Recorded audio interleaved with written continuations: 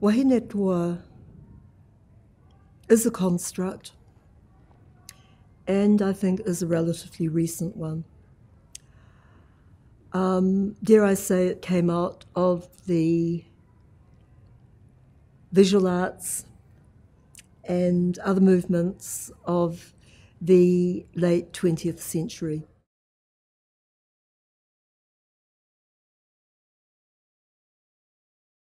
Before that was so exquisitely expressed by Robin, by Shona Rapira Davies, by Kura Te Warurewuri, in visual and sculptural form, I think that one of the great repositories of mana wahine, of Māori female strength, fortitude, resilience, and vision is in our literature, in our traditional waiata, mō haka, and poi. Ngata, of course, and Peite Hurinui Jones, who are both within the archives, and of course Te Rangihiroa and Maui Pōmare acknowledge this and honour it. The composers, the poets, the creators of traditional Māori literature were primarily female.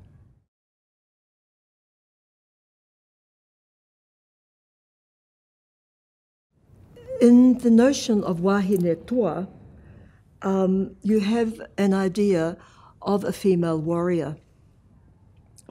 We have always been warriors, but certainly because we are not I don't know how to put this, we are not a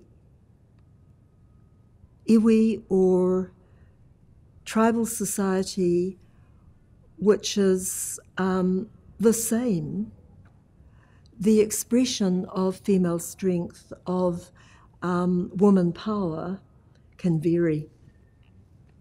And I think that because of the way that we wanted to approach the issues in the 1970s and 80s, we tended to actually attempt to standardise and turn everybody into the same thing, and we're not.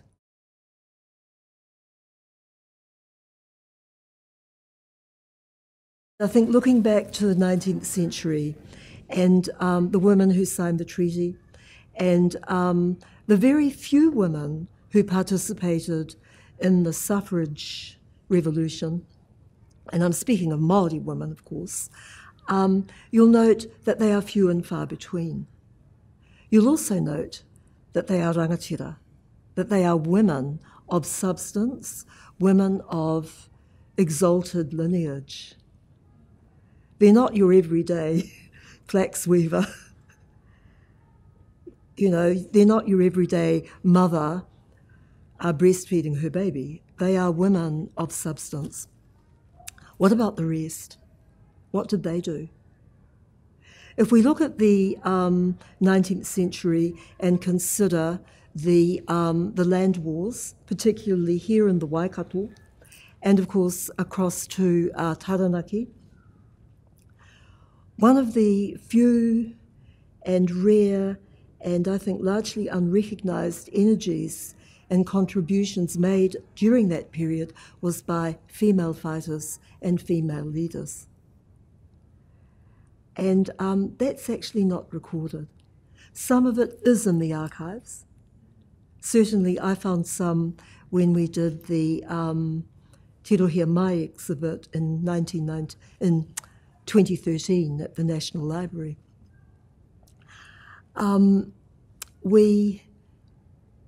We have to think about them and we have to remember them.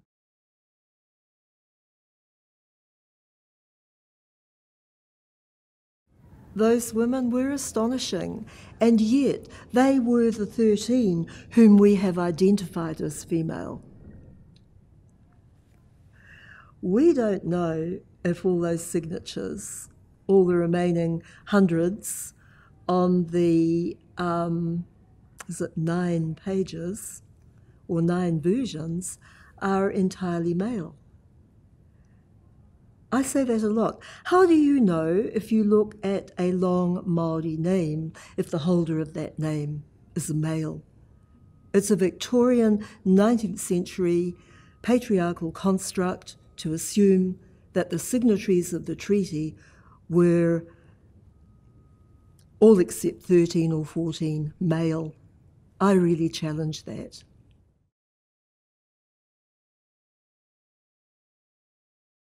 They were in the houses. They were in the whareunanga. You couldn't keep the likes of Hene Matioro or who else? Who would be another one? Rehi Kārenga, out of those houses. You couldn't. So if the counting was done in the local whareunanga, there was no way the women were going to leave. Absolutely no way. So I actually suspect that in its own quirky and unusual way within the Māori world, with those 4 electorates, there was a wider suffrage.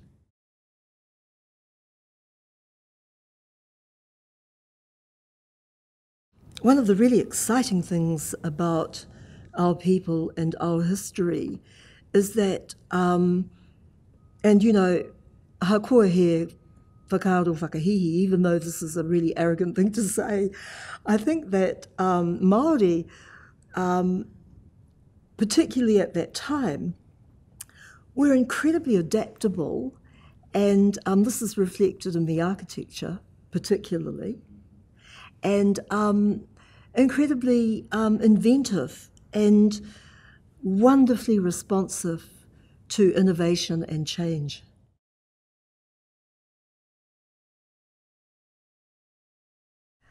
If you look at the Māori record at the establishment of the kīngitanga, at the relationship between Victoria herself and certain Māori leaders in the Waipa district in the early 1850s, you will find truths and marvels absolutely unexpected and unparalleled. She presented 2 chiefs with personal portraits. One still exists. It's in the museum in Te Awekotuku. And it just makes my heart bleed. It's the kind of story that few people know.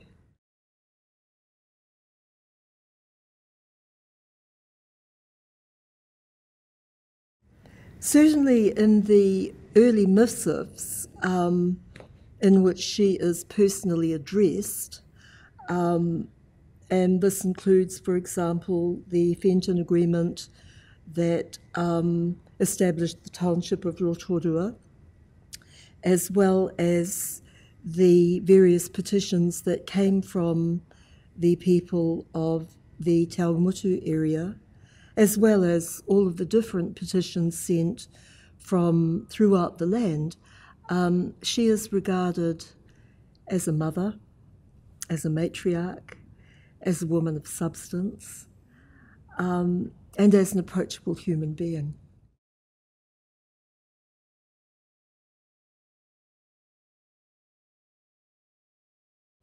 You know, as an old world feminist from way back, like from the very, very early days of the second wave here in Aotearoa, New Zealand,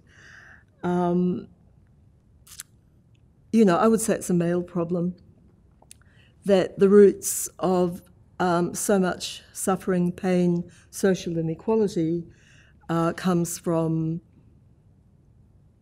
patriarchy, from the male sense of the male god. I believe that. So within our own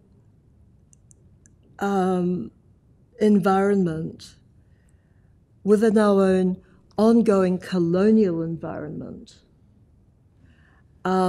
despite the likes of the fabulous Helen Clark and the fabulous Sean Elias and Lovell Goddards, you know, we still have a critically and grotesquely defrauded environment in which the assertion of male power continues unchallenged. I believe that. I do. And those of us that seek to challenge it rise, and then we can fall again.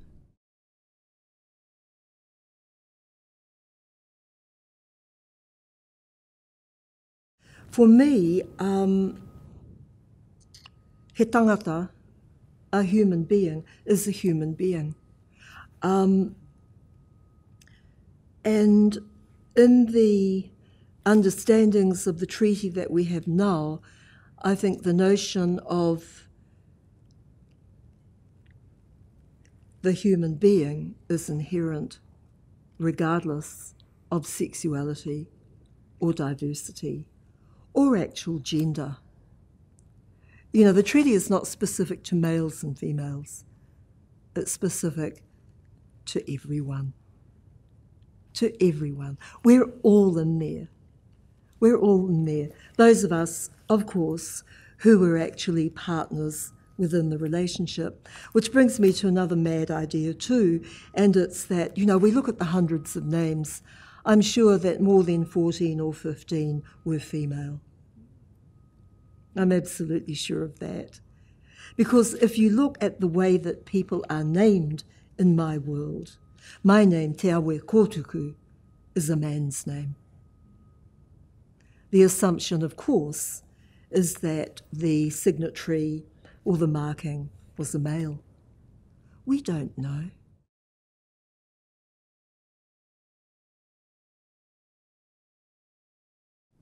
Everybody yaps on about mana tangata, you know, about the essential humanness and dignity of being people. And yet in something like understanding the process of negotiating and resolving the wounds and the pain. And here in Hamilton, you know, we are on the site of some of the most horrific battles this island has ever seen.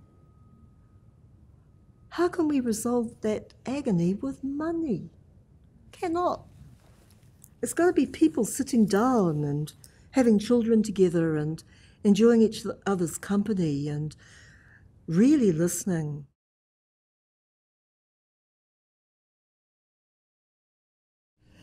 I don't think the treaty itself will ever finish. I think that as long as there is a noticeable lack of equity, of justice, of fairness, and a perceived lack, I shouldn't say noticeable, rather perceived lack, the grievances will never go away. I think that for many of us, the treaty becomes like a pautoko manawa, around which we can construct an environment in which we can all function equally and joyously.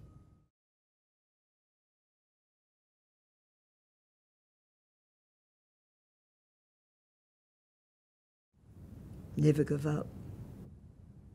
Never, never give up.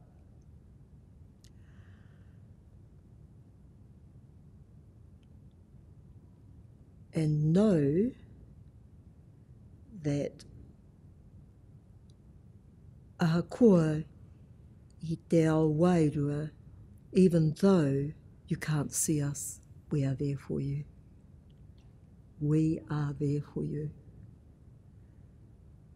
Just look at our photographs, just look at our carvings, just look at our imagery, and we'll be there for you.